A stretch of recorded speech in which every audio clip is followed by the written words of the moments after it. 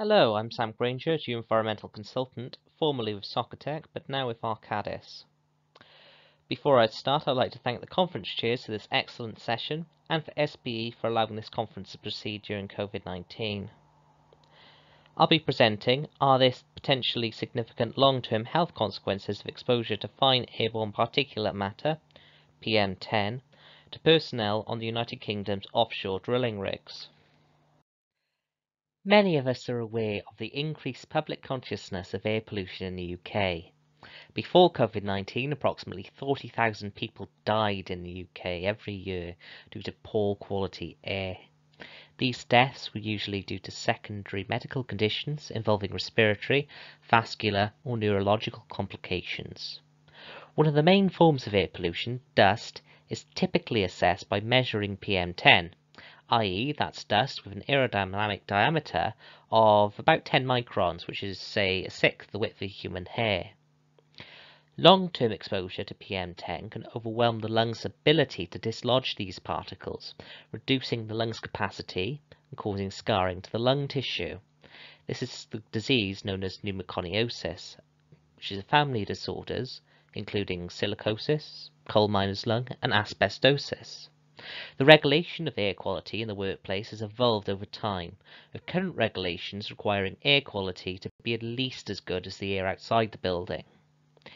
In the context of specific dusts and gases, such as fine silica, dust, and helium, there are maximum exposure limits under the COSH umbrella, including regulations such as the EH40 limits. Perhaps one of the best ways to think about exposure to environmental contaminants is to use the source pathway receptor model, predominantly introduced in the Environmental Protection Act of 1990. The source pathway receptor model seeks to identify a potential source of air pollution, how that source might travel through the air, and the receptor is the person who inhales it. Using the source pathway receptor model, I've considered whether there are any aerosol generating activities taking place on an offshore oil and gas rig. So, with that in mind, I've compiled a list of key potential areas around the rig which might generate dust. Assume that this fine dust would be transmitted relatively easily, and lastly that there are employees there who might be inhaling these dusts.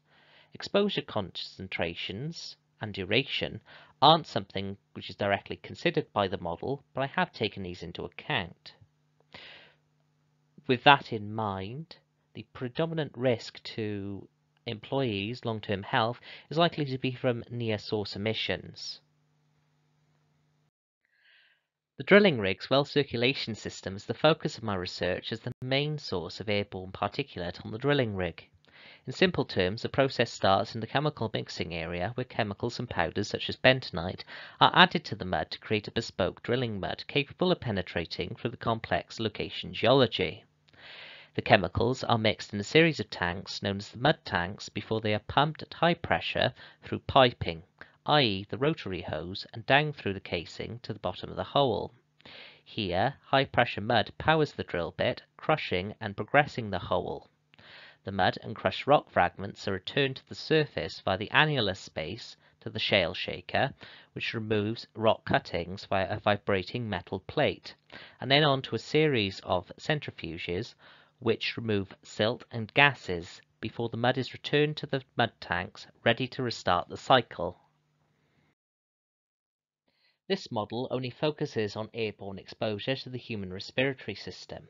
Airborne particulate can travel long distances as a single speck of dust might travel for hundreds of miles in wind currents, so an airborne pathway close to the mud circulation system is likely to exist wherever there are significant sources. Humans inhale PM10 via the nose and mouth. When these particles are inhaled, they progress down the throat, where they sometimes become stuck on tiny hairs called cilia and are swept up by the beating of these hairs, known as the mucociliary elevator, to the epiglottis, where they can become coughed up or swallowed. Particles half this size can travel down into the bronchi, that's particles PM5 range. They get down into the branch of the lungs, and particles half the size of this again, PM2.5, can go down into even more sensitive areas of the lungs, such as the alveolar space. The very finest particles, i.e. nanoparticles, can penetrate through the lungs and enter into the bloodstream directly. I always think it's important to show examples, so here's an example of the source pathway receptor model around the waste processing areas. Processed dried arisings drop from the shale shaker into a waste tank below. As the material falls and splashes, there is some limited aerosol generation. Additionally, the material tends to be warm due to geothermal heat. When the warm material encounters cold outdoor temperatures, it can generate steam, which may also carry pollutants. In this example, both employees might be exposed to PM10, as there is a source, a pathway, and a receptor. In this example, neither employee is wearing respiratory PPE, which could have offered some further protection. In this example, 3 workers called roughnecks are on the rig drill floor. Whilst this example is taken from land drilling in Ohio, similar scenes are common on offshore oil and gas rigs in and around Europe.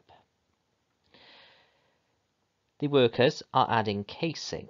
To do this, they disconnect the rotary hose. When the hose is disconnected, it can pour unused drilling mud onto the floor, which might generate a small amount of aerosol.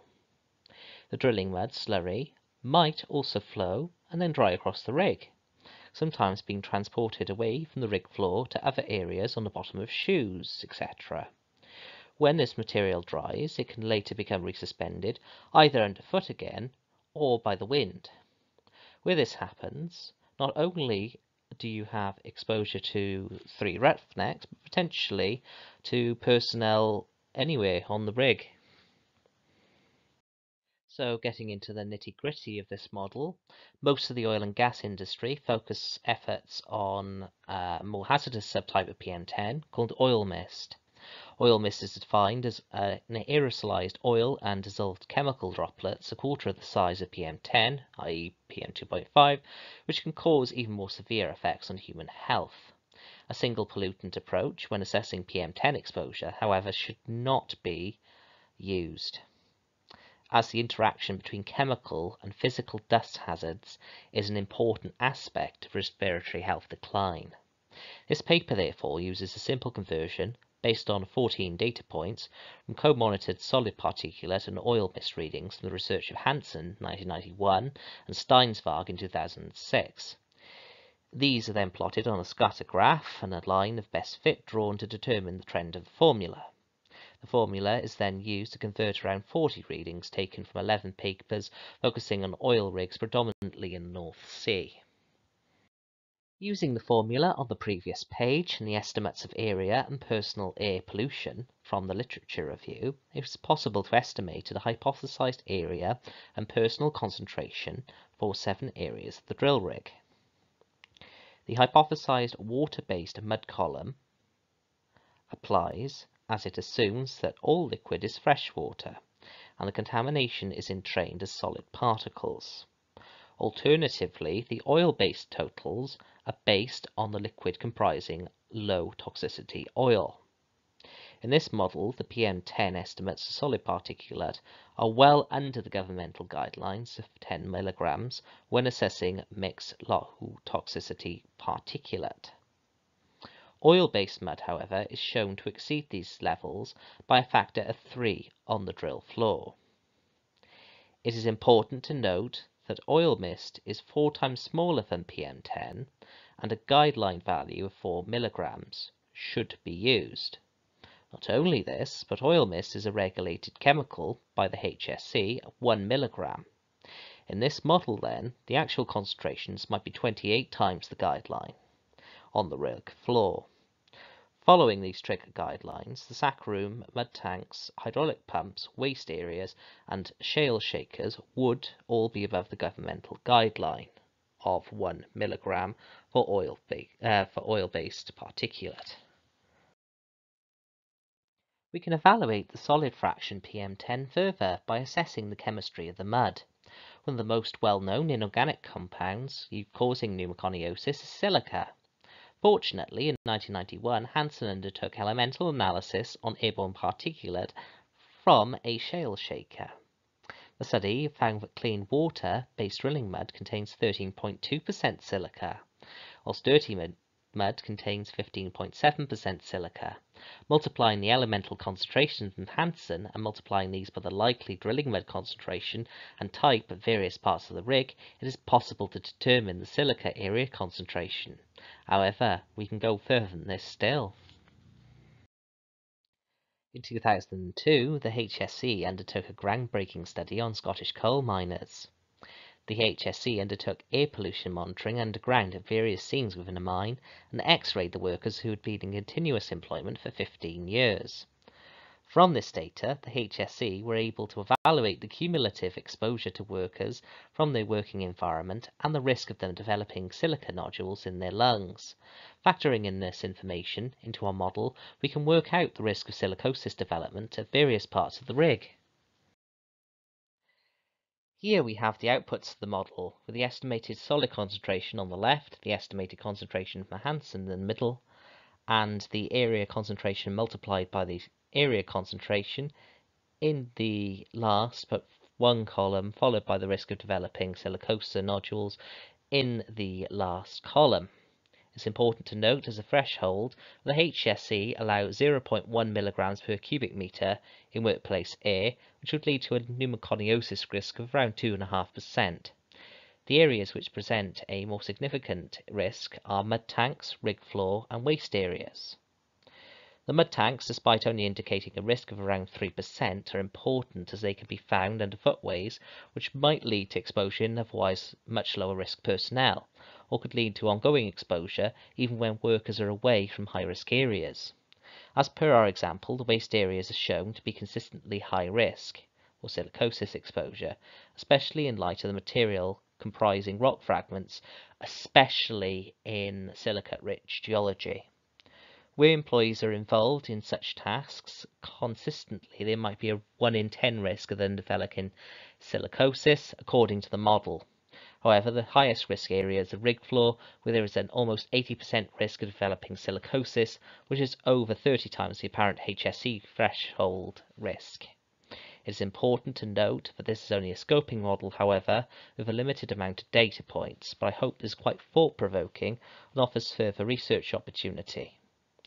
The weaknesses of the model are that currently there's a limited amount of data points in the public domain, and many of these are quite old. HSE practices are therefore likely to have improved greatly from the 1990s, where some of these values are taken from.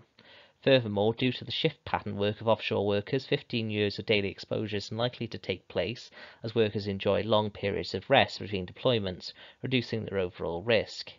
Even where these risks are corroborated with a more robust data set, it's impossible to fully evaluate the role of mixed particulate in this way without having complex epidemiological research. Nevertheless, the values are quite thought-provoking. Thank you for your time. If you have any questions, please do pop them over on the session chairs for the discussion in the Q&A, or if you'd rather email me, my contact details are on the screen. Thank you so much for your time.